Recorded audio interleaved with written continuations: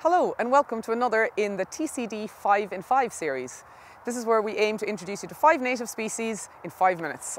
And I'm sitting here in a beautiful flower-rich semi-natural grassland in Tymon Park. So we're just at the edge of Dublin. You can hear the M50 in the background, and yet I'm on an escar ridge supporting lots of different grassland species.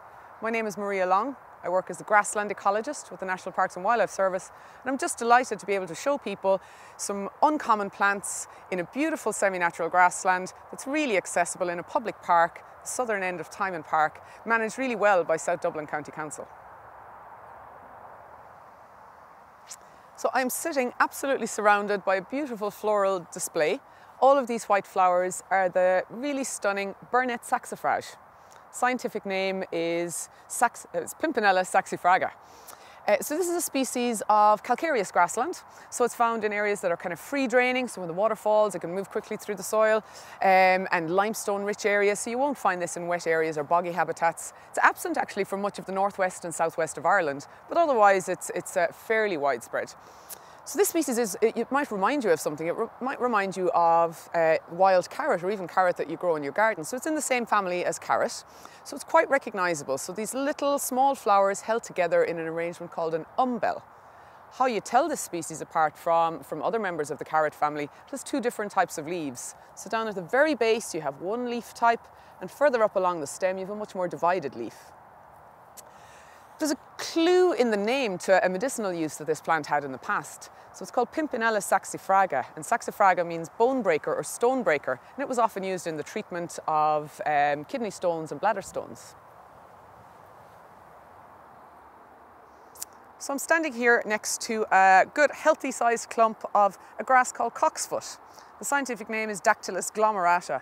This is a very common grass in Ireland. Everybody should be able to find it within maybe a few hundred metres of their house without too much trouble. It grows tall, so you might find it in hedgerows, roadside banks.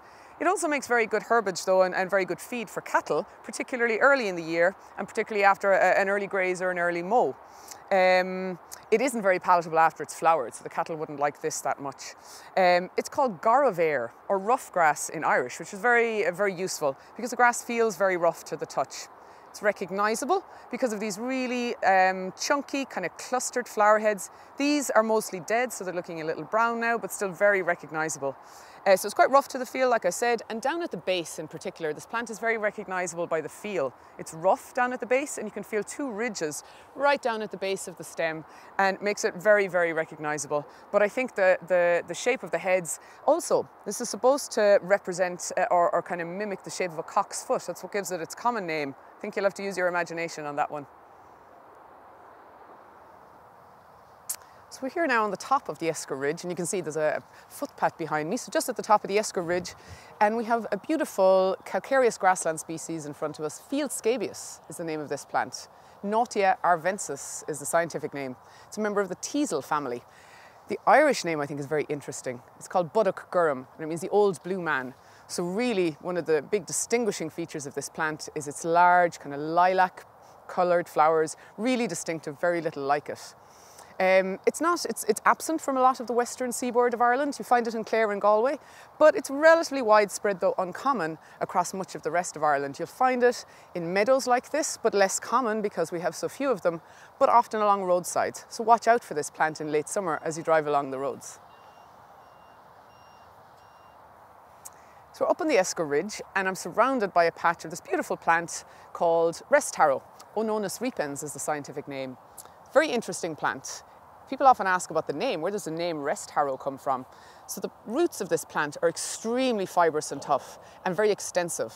And in the past, it often caused problems for ploughing. And so the roots would often get tangled up in the plough, and the plough might have to be freed. So the harrow would have to be rested. So it got in the way of harrowing or ploughing. And also the Irish name for this plant is called shrangbawa, which means bowstring. And there's a thinking that the roots, the fibres from the roots, may have been used as bowstrings, maybe for fiddles or similar. It isn't widely distributed in Ireland. So this is a coastal plant largely, south and east coasts of Ireland. There are some inland sites in Leinster, but otherwise not really known from a lot of the rest of Ireland. It's a member of the pea family, and you might recognise the flower shape. It looks like gorse, or maybe a member of sweet pea that you might grow in your garden. So quite recognisable flowers in that they look like a typical pea flower.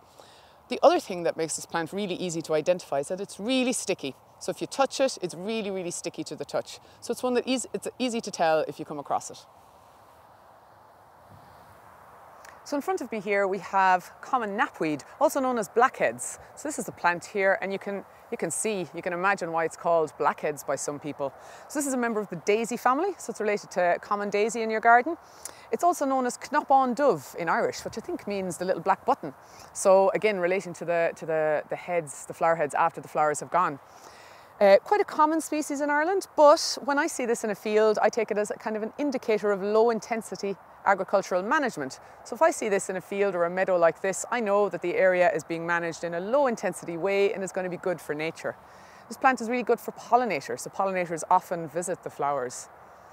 The plant has been used in the past for lots of medicinal reasons, to treat jaundice and liver ailments, and also for conditions of the lungs, for TB and for asthma.